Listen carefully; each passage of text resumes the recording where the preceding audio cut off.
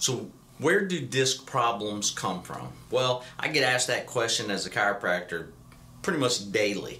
And what happens is your discs are actually designed to last you 150 years. But what happens is your biomechanics gets altered in those discs. The stress points change so that they start to wear down prematurely. Let me show you this. This is a what we call a 4-bone set, and you can see here this is a normal healthy disc. This one here is about 10 years of degeneration.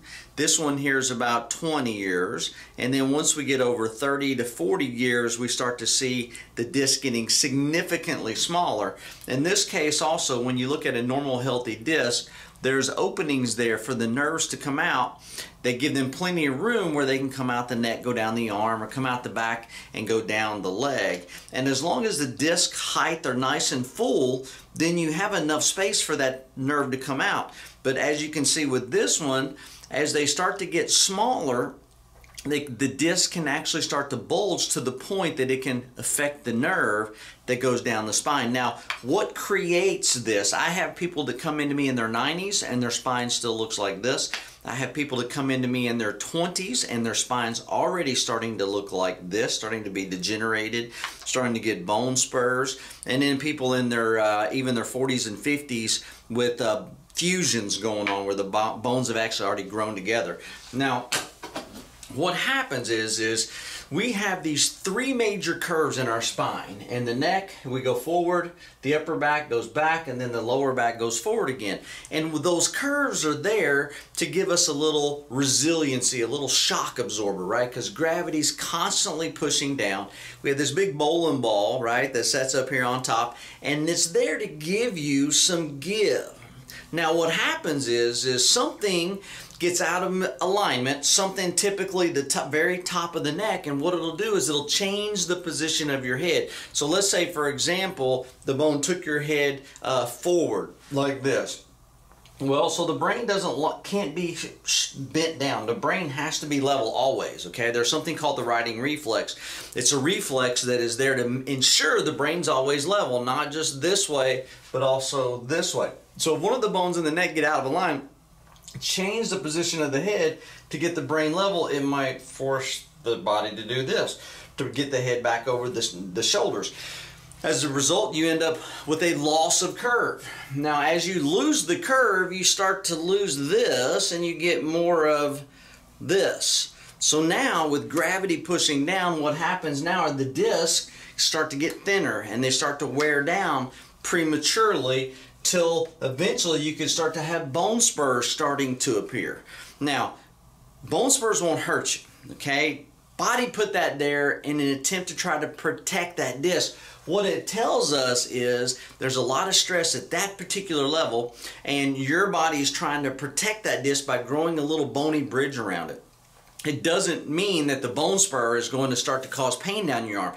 The pain down the arm or down the leg comes from the disc that's actually bulging backwards, affecting that nerve. So normally if you look at this curve here in the neck, the discs bulge out towards the front. They kind of wedge towards the front side as they're supposed to. But as you start to lose that curve, that starts to go this way to the point where it can go this way, and then the disc comes backwards where that nerve is that goes down the arms, down the legs.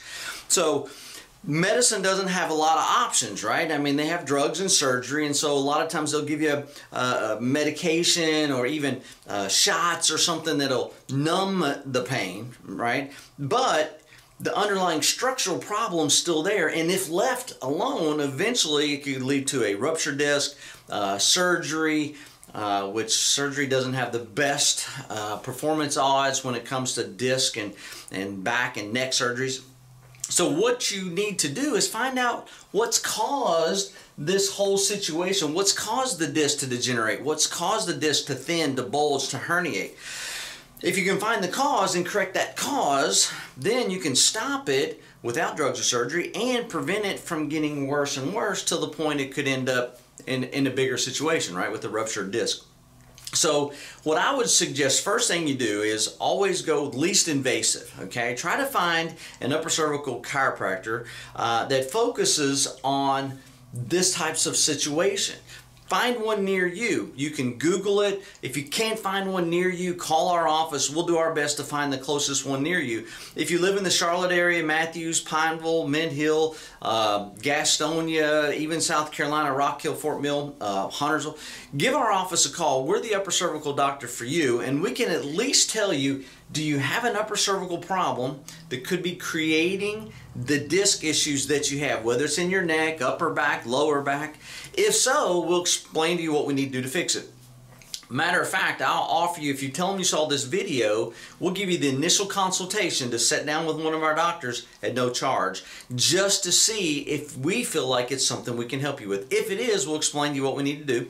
If it's not something we think we can help, then we'll try to find the right specialist that we think you need to see in order to get the best results. So give our office a call, 704-588-5560. Get in here as soon as you can. Let's figure out, let's get to the bottom of this disc issue you have going on. Let's see if we can get the problem corrected, see if we can get your life back. Hope you have a great afternoon, and we'll see you soon.